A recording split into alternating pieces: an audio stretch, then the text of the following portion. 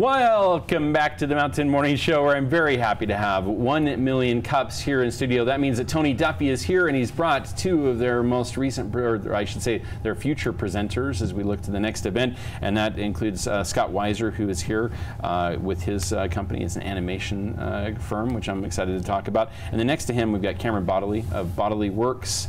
And his company is confusing. I can't wait to hear more about this. I need a lot of information here, which is why we're all talking about it. And first of all, 1 Million Cups. You guys, you got to be excited about this next group.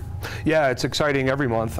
We have, presenters from almost every industry vertical you could imagine that come through, from not-for-profit to tech to services, foods, to recreation to culinary. It's an amazing program, really keeps you on your toes. It's got a lot of energy, and it really is it's networking on steroids for small businesses and businesses in general for northern Utah. So. And occasionally you even take a nap. You'd have to do this much. Sometimes, Tony Duffy. Yeah. This is impressive. Yeah. Let's start with Scott, because I have to tell you, I've become more and more fascinated with animation. I think really I'm not alone. I think most people are, as we look to the future and what computers are capable of doing and what the artists behind them can do with those tools. Talk about that a little bit. Well, I've worked in games, film, TV, commercials. I've worked in all the aspects of animation as a character animator. And for my situation in particular, I worked in the studios, and I wrote this book, Vanishing Ink, and I pitched it as a feature film at those studios that I worked at. And I started to see that I had great talent in that area, but to take the opportunity, I would have to take it myself. Yeah. I couldn't wait for somebody else to fund my project. So that's why I came back to Ogden and why I started a business in animation. And at first I've helped other companies build their creative divisions, and I've been consulting that way. But now I'm starting to create my own studio with a Kickstarter. That is really cool. Now, this studio, you'll be focusing on any one particular area of animation, or is this pretty wide open for you? Well, yeah, with this studio, I want to do character animation. You want to stick to character. Story-based animation, yeah. That's awesome. Yeah.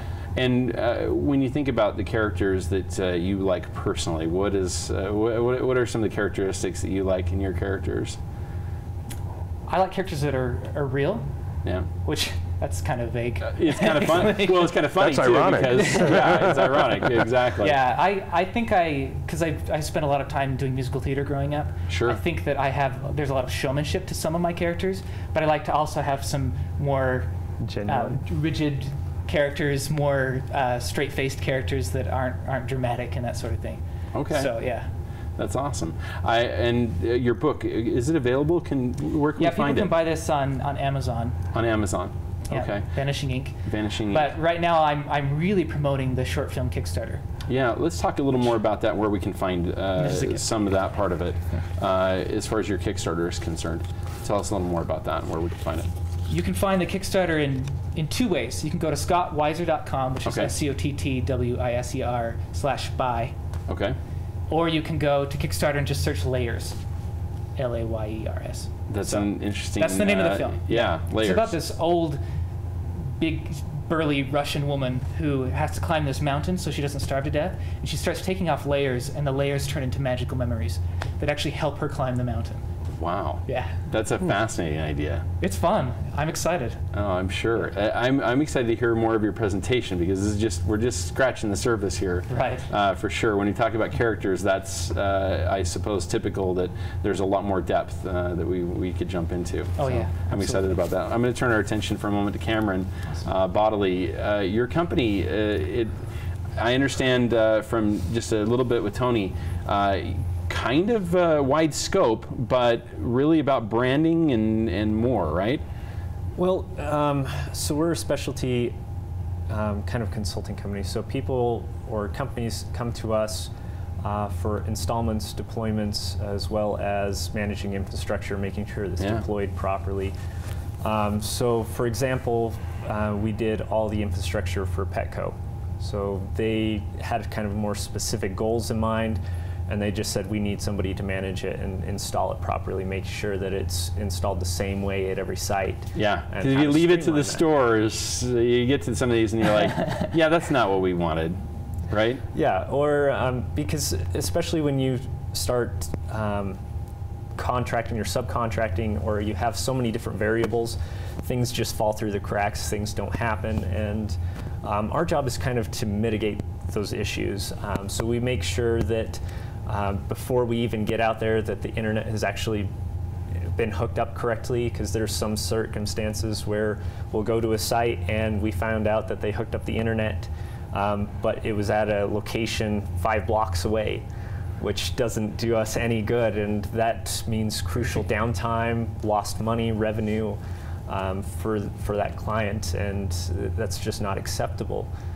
Every day you're out of like down like that, you're losing thousands and thousands of dollars. So now granted, nothing ever goes perfectly. So where we mitigate things as well is we set up a plan. It's like, hey, if everything failed during this deployment, or if the provider, like for instance, during the project, we actually had Verizon go on strike, which caused all sorts of issues. So we had to do fallback and make sure that we had cellular backup and that we could still get into the system, get the configurations done. And we've done the same for a lot of other companies. So like right now we're working on more marketing displays for Walgreens. Right. So we're remodeling it, adding new lights, making sure that because cosmetics is such a high markup item, they want to draw more attention to it, because that's obviously more profit to the store. So for sure, everything from the ground up, and that literally we handle. So that's why it's kind of vague and it's hard to understand, but we're basically the go-to guys. And so even if we don't do it, we don't have the specialty, so a client might want a new marketing campaign they're rolling out, right? Yeah. So they're rolling out that campaign, they need to have a website done, they need the infrastructure, they need email, they need a sales funnel, whatever the case may be, and then they also have a specific style of animation, say they need. Well, our expertise is not animation, but we know guys that do, and yeah, we you know one right next to you. Yeah, exactly. And so our job is to make sure that the talent matches the client's goals, and then we manage that project to make sure all the pieces are in place. You know, for someone who's uninitiated into this world at all, and you know, of course, I've done brand activation a little bit, so I know it. But for someone at home that maybe doesn't understand this, we're talking about, like, for instance, you go to an end cap of an aisle.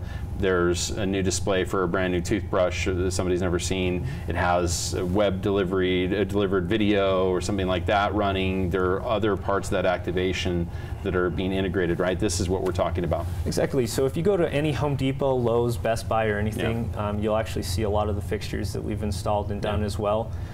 So we do all the fixtures and so forth for Samsung in this area. And so if you go even to Sprint or any display that will show exactly what the appliance does, or go over what the new headphones, wireless headphones do, that's where we really excel. Awesome. The great thing is too that we also do or take care of residential clients. So audio, video, we do custom home security systems and home theaters. Wow. You really are getting into all of the different areas where this might work. Well, it's anything dealing with technology, and we make sure that now on the residential side we usually don't make a lot, but we understand that as we build our rapport, and that chances are they're going to know some small business owners, and we're actually shifting our focus away from big companies towards small entrepreneurs, small companies and homes, and that's just because we understand that the whole there's a shift in the workplace, and that where a lot of people are working for themselves. They're starting to realize that there's no more security in a W-2 position than a 1099. In a 1099, you can determine your self-worth, as opposed to a W-2 where you're determined what you're worth. It's so true. You know, I love also the synergy that's happening right here, because you know, here you have Scott and Cameron both talking to each other about, you know, some of the ways they might be able to cross over. That's what 1 Million Cups is really all about. That's exactly what 1 Million Cups is where we're generating literally energy, you know, and trade and commerce and community and cause all around entrepreneurship and small business development to make things move and really act as an accelerator. So that's its purpose. You know, it keeps entrepreneurship. It's like taking your lower lip and stretching it over your head sometimes and holding it there. But it's nice to have other like-minded people, and we go out of our way to curate an audience of people from the education sector, government, large and small cap businesses that come in and they act as, this feedback cycle, this continuous feedback loop in that environment, and it's designed to be, positive. Right. Completely and totally positive. Everything is about creating help, assistance, and furtherance of their interests, and that's the magic of the program. Well, I want to turn my attention back to Scott for just a moment. We have just a moment left, and I just wanted to talk about Vanishing Ink. Kind of a little bit of, is that kind of almost pulling back the curtain a little bit too, this book? Do we get a little feel for what you do when we read this? Well, absolutely. I wrote it. The reason I wrote it was to pitch it as a screenplay, to pitch it as a film. So I wrote it. When people read it, they say it's like watching a film. I've even had people who don't like to read because, authors can get really wordy and that sort of thing, and I tried not to write like that, and they really enjoyed this book. Wow, I'm very excited about that. So you can find that on Amazon? Yeah. Is that right? All right. Well, as always, Tony, this is a fascinating group. When can we see them?